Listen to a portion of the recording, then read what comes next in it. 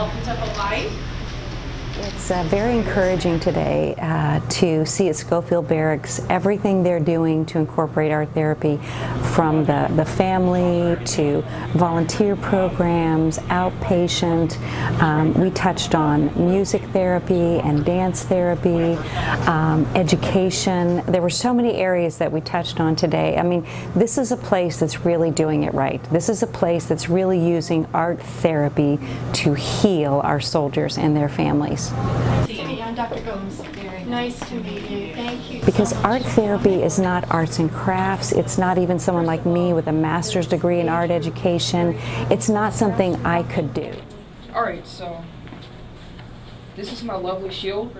So art therapy is where you take these amazing professionals here who are therapists, who understand psychology, and they understand how the mind works, and they're using art as helping them with healing. And we actually see how working through art therapy actually does heal the brain. It's astonishing.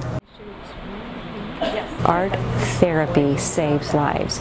It can take someone who's contemplating suicide and turn them right around and flip it right over.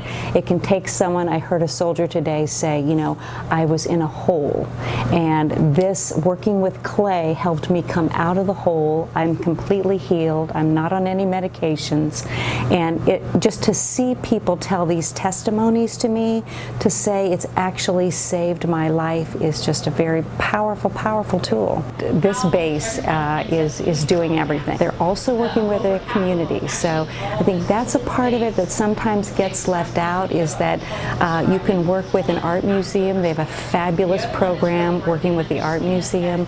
They can work with community leaders, churches, and this base is doing that. So for my initiative, I have 3 pillars. Number 1, I want to lift up the profession of art therapy. So you have people here at Schofield Barracks who actually are trained art therapists. Number 2, I'd love for more people to go into the profession. We're never going to have enough art therapists.